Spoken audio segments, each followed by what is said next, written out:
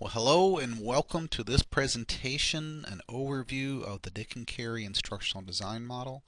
My name is Dr. David Lewis, and in the next few minutes I hope to give you a brief overview of this model. So let's begin. In this presentation I hope to present a little bit about the history of the model. I also want to discuss how the Dick and Carey model is related to ADDIE, and I'll explain the purpose of the steps within the model.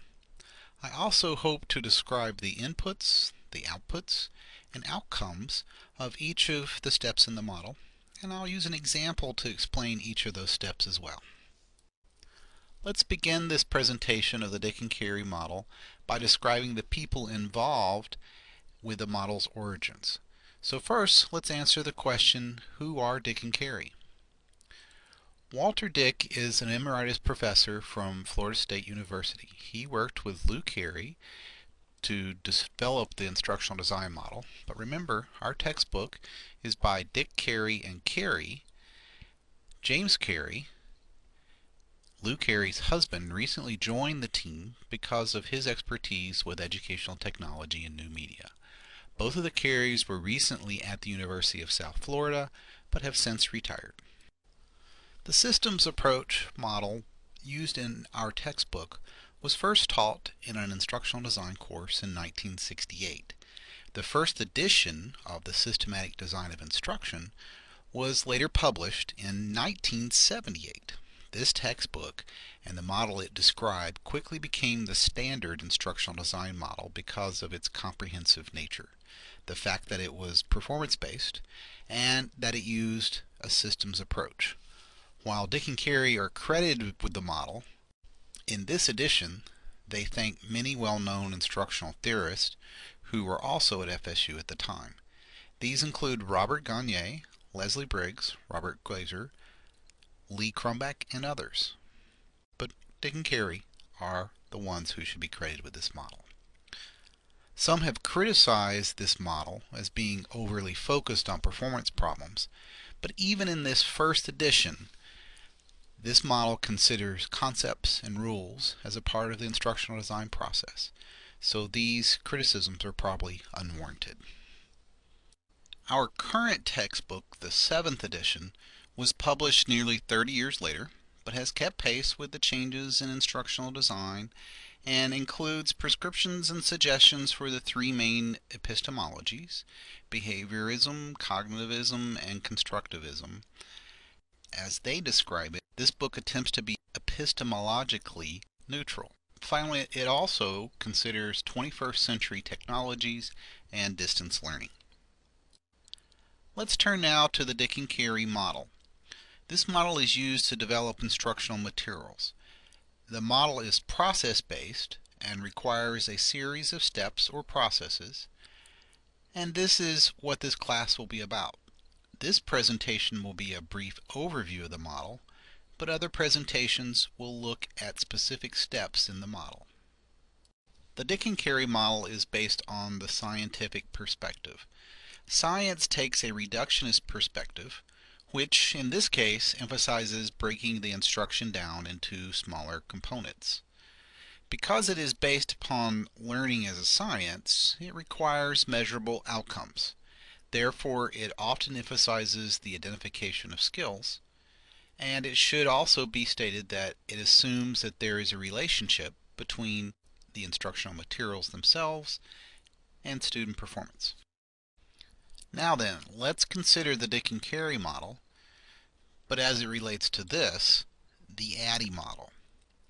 The Dick and Carey model is not the ADDIE model, although there are some similarities because they were developed about the same time.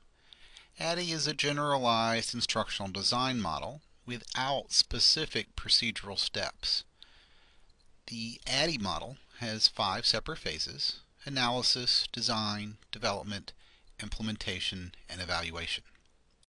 Okay, let's consider the ADDIE model as these 5 separate phases. Here you have both models in one slide. So let's compare the two by using some color to help make a point or two. For the purposes of this presentation, implementation and evaluation will be combined. This is because implementation is not represented in the Dick and Carey model. But if you think about it, each time you teach something or implement it, you usually evaluate the product and revise it the next time you present it. This purple box represents revision, which is represented in the Dick and Carey model, but not mentioned in the ADDIE model. Now, if we were to look at the Dick and Carey model and describe it based upon the ADDIE model, it would look something like this. So this graphic now has the phases of ADDIE mapped to the Dick and Carey model. Later, I will describe the contents of each of those boxes, but for now, let's look at this color-coded Dick and Carey model, but from a very general perspective. Notice the three red boxes to the left. Think of this as the analysis phase of the Dick and Carey model. So like ADDIE, the Dick and Carey model has analysis in the beginning. That is, the first thing we do is conduct an analysis of the instructional problem. Next, from the red boxes, let's look from left to right, and notice the blue and green boxes. It is in this part of the model that we design, and develop. This shows us that to some extent that design and development are iterative processes. Finally, the instructional design model concludes when you implement and/or evaluate those instructional materials. Also notice that in each cycle there is some revision that occurs. In addition, it's very important to note the dotted lines that show that although the model proceeds from left to right, you can return to previous steps by revising what you have done. So just as in the ADDIE model, we are moving from left to right and from the analysis phase through design and development to implementation and evaluation. Next, let's look at the contents of those little boxes. Here is the whole model with each step labeled, but let's just focus on the red box there. This is the first step in the Dick and Carey model and is a form of analysis. To use Dick and Carey's terminology, it is to assess needs to identify goals. This step is often just called needs assessment or needs analysis of the project.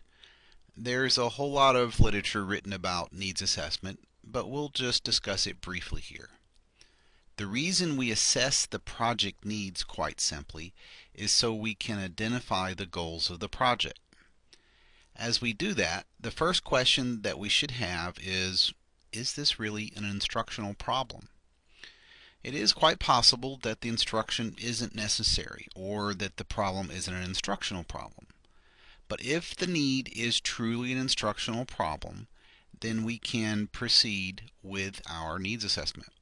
Let's say we have been directed to teach people about cars. Okay. In this case, there is an instructional problem here that we can tackle. Given we have an instructional problem, we should then have questions about who we are going to be teaching. These people are called learners. Even though there is a later stage specifically aimed at describing the learners and the performance context, we should generally define our would-be learners during the needs assessment. This will help us define the need and write a goal statement. Think of it this way. In order to really fulfill an instructional need, we've got to know who is going to do what and under what conditions. So when we talk about learners, is our audience grandparents or teenagers?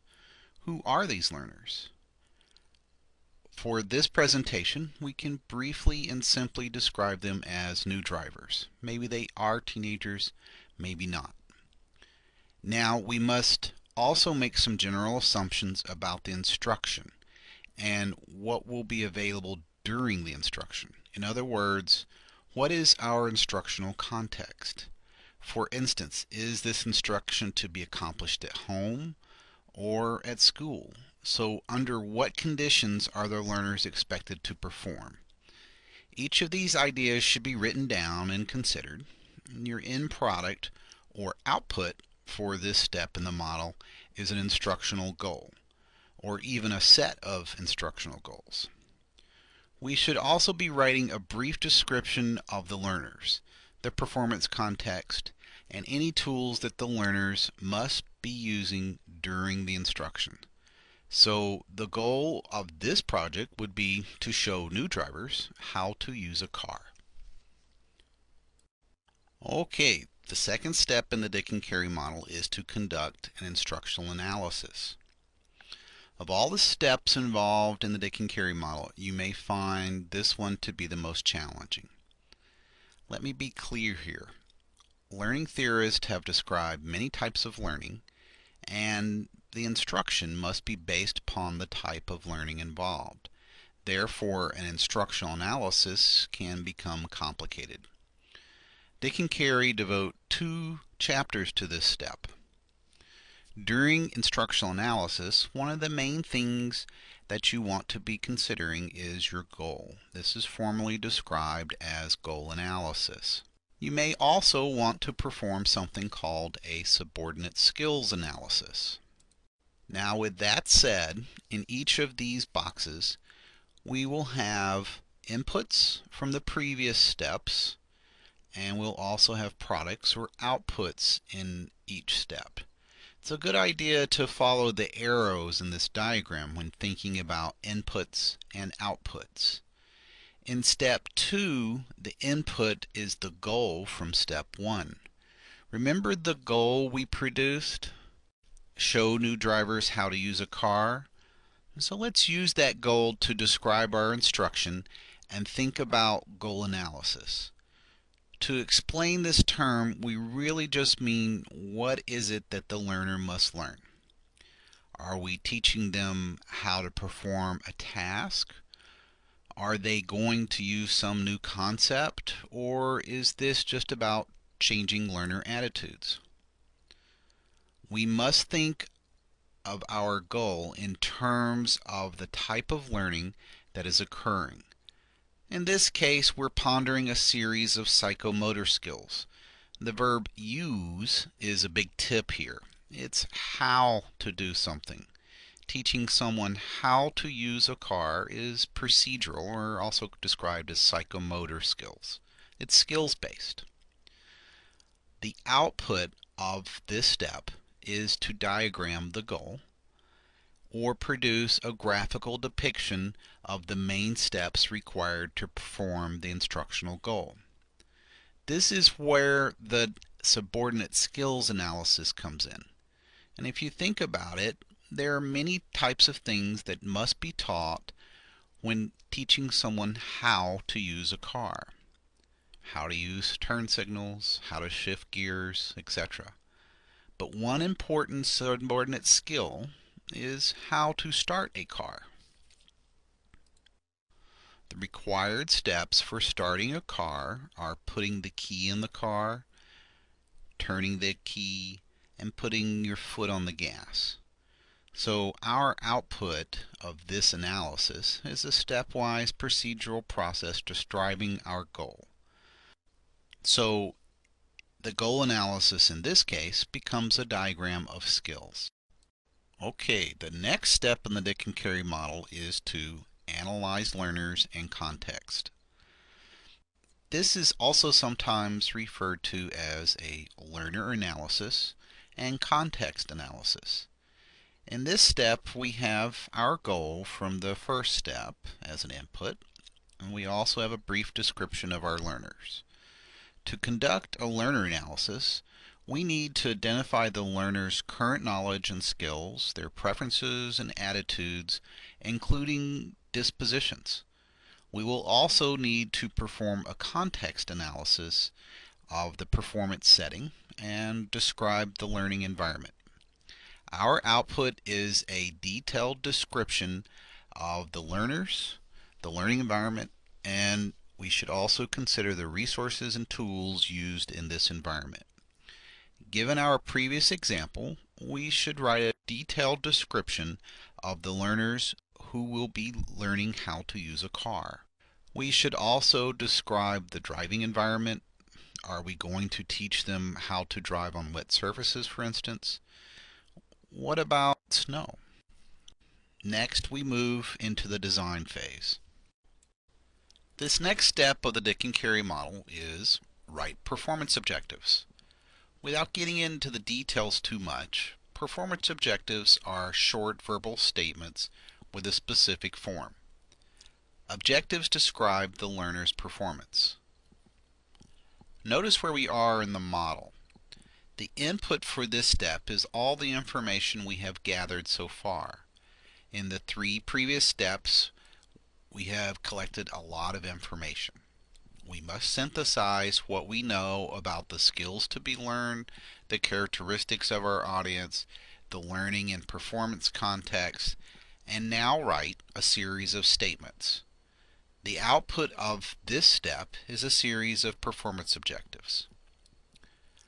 For our earlier example, a well-written objective would be, at the end of this instruction, the learner will be able to start a car given the keys. The next step in the model is to develop assessment instruments. Notice that we're doing so before we actually develop our instructional materials. This may seem somewhat unusual for many people, but the model has always been this way, in that we've developed those assessments first. And if you think about it, it makes some sense. If you already have that assessment, be it a test or whatever, you know how to prepare the learner for the test. So given our earlier example, a proper assessment of our instruction would be for a learner to actually start a car. This would be observed by someone and checked off as a completed task. There are many different types of assessments, but typically the learner must perform some action in order to demonstrate proficiency. The input in this case was the performance objective, and the output will be an assessment. Well, we have finally come to a step that many people would recognize as instructional design. Sadly, many developers or even educators start by developing an instructional strategy. However, they are without all the direction and guidance from the materials we've developed so far. Recall that so far we have several inputs.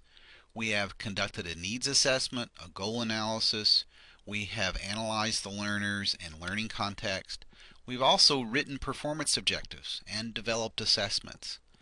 With all that study of the instructional problem, it should not be too difficult to develop an efficient, effective instructional strategy. While that may sound easy, we must synthesize all of these materials to consider learning theory and the characteristics of instructional media. Finally, Dick and Carey suggest the output for this step is a formal description of the instruction to be developed.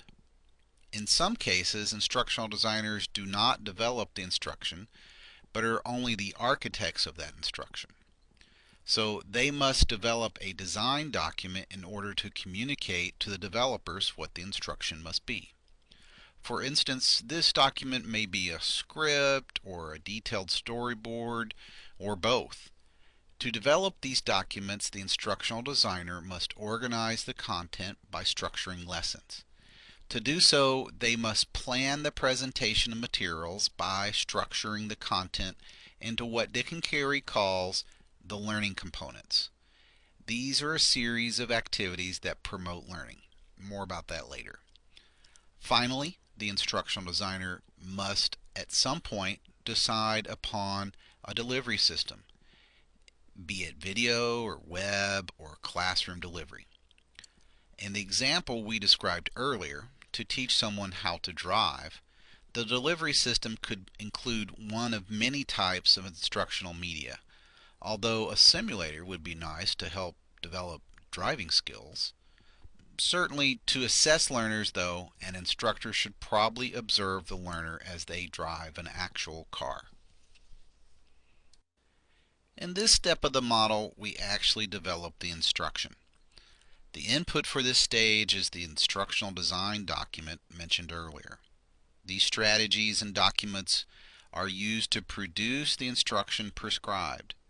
The output for this step is all the appropriate instructional material, such as instructors' manuals or student handouts. In the case of e-learning, it would be web pages or computer-based materials such as PowerPoint or video files. In this step of the Dick and Carey instructional design model, instructional designers must evaluate what they have produced.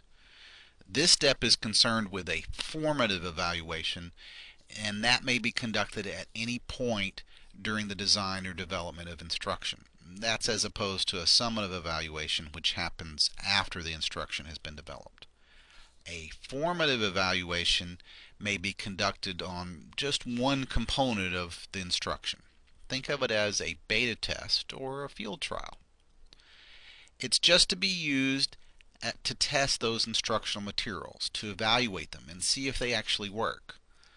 This may occur one-on-one with a learner or with small groups. The output for this step is the data on the feasibility of those materials given learners, resources, and settings.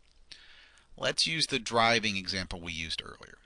Now, let's say there is a prototype driving simulation that has been developed, and we're going to test that simulation. This would provide data to designers and developers for improving the product, and that's the purpose of a formative evaluation. This data would be your output. The revision step may occur at any point during the design or development of the instruction. Inputs can come from a number of different points within the model. Let's take the case that the input has come from our driving simulation or a formative evaluation, for instance. In this case, we have received data from our simulation developers, which tells us about our learners and that they're not doing so well at certain areas in the simulation. This data, for instance, could show us that the learners need some additional instruction given parallel parking because they're failing that portion of the simulation. Designers could then take that input from the developers and redesign the instructional materials to include a new section devoted specifically to parallel parking techniques. The final step of the Dick and Carey model actually lies outside of the instructional design process. This is because by the time we actually do a summative evaluation, we've already designed and developed instructional materials. This evaluation, by its definition alone, occurs after the fact. It may be an in-depth study by independent third party to provide the designers with valuable feedback. Sometimes it's difficult to see the imperfections of your product, especially if you've been working with it for a long time. Outside parties or subject matter experts can provide suggestions where your instruction is lacking. There are many types of analysis that can be conducted on your materials or program. The most important ways of conducting a summative evaluation is to determine its impact on learner performance. Performance data is very useful for determining deficiencies. The output for this step is any evidence that the instructional materials do not meet the needs outlined in the needs assessment in step 1. Well, I hope you've enjoyed this presentation. It was a bit complicated. And remember, this model is described in a 300-page book and is better described in that book. This presentation was only provided as an overview of the Dick and Carey model. Please consult other resources for an in-depth analysis of the model. Thank you for your time. Goodbye.